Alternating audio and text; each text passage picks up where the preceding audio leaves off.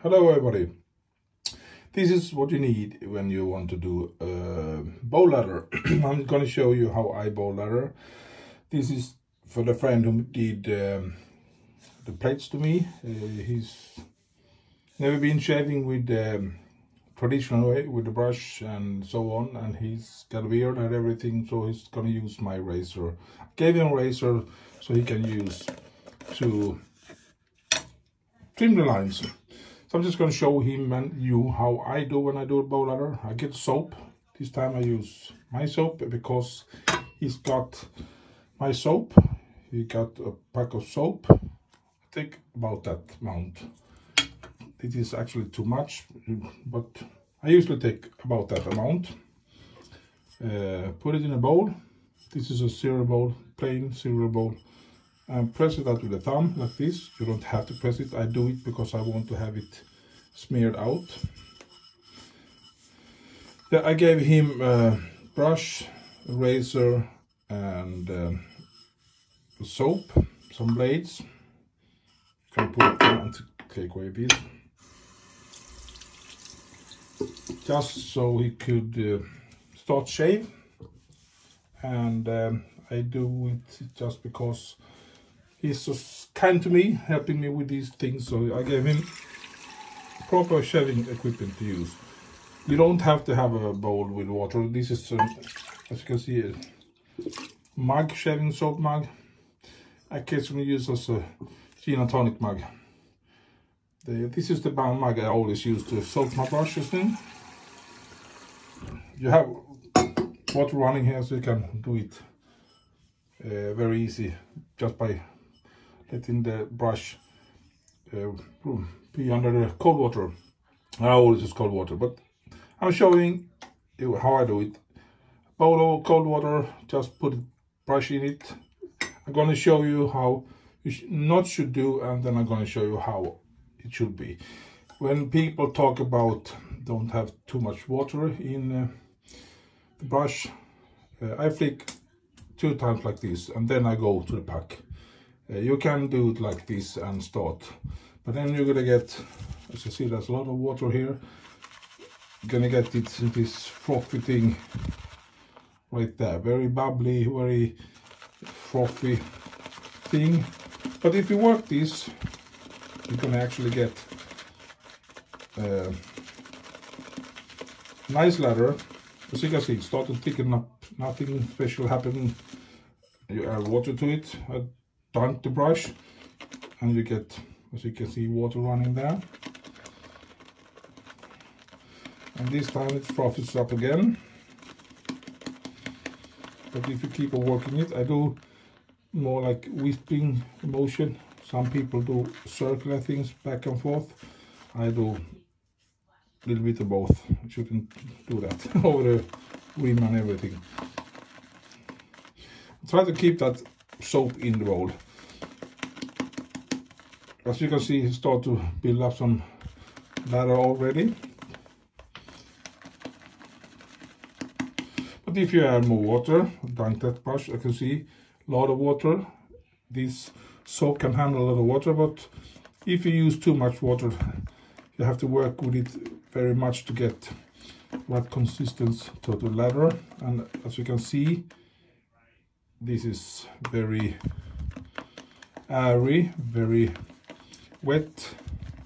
You can use it if you work it more. It's gonna get better and better as more as you work. But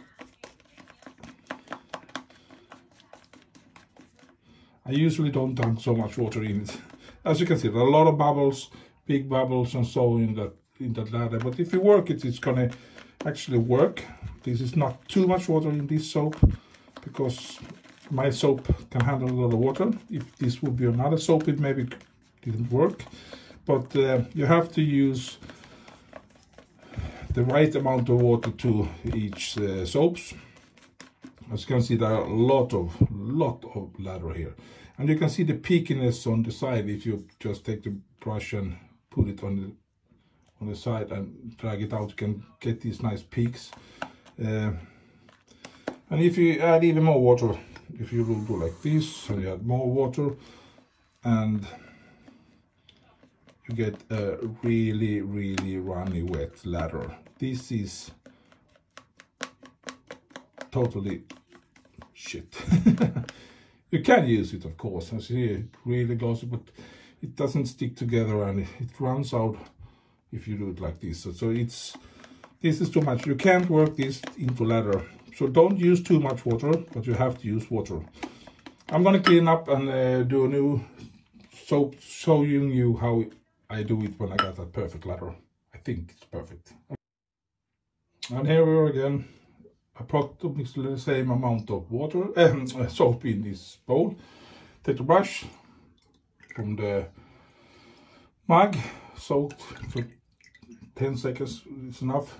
2 shakes, and then you don't have to flick it really much like that. You just let it drip off. 2 easy shakes, and then you start building the lather. And the first thing you get is this thick or the pasty filling. This is the almost the same consistency you get when you load from the tub, loading the brush. As you can see, you're loading the brush and work it first, and when you don't get any more, it doesn't feel any more different than just a big paste. Just dip the bristles just a little bit. As you can see, there's a little bit water, and keep on swirling a little bit, and you see it start to get building up some more water, and I add more water to it right now, and I will start to not foam up, but it start to get lathery, if that's a word, I don't know. And keeping those corners or the sides, when the lather builds up, push it down, keep on pushing it down through all the time, so you have everything centered in the bottom. As you can see, thick pasty thing. This could be perfect for face lather. Put it on your face, and you can build up the lather on the face and adding more water to the face. But today we're going to do a bowl lather. So here we got a little bit fluffy there, but it's going to be better when I'm adding more water. Big dunk, as you can see, not so much water there, but still some water. And the bristles are wet. You're going to see it start to explode in lather right now.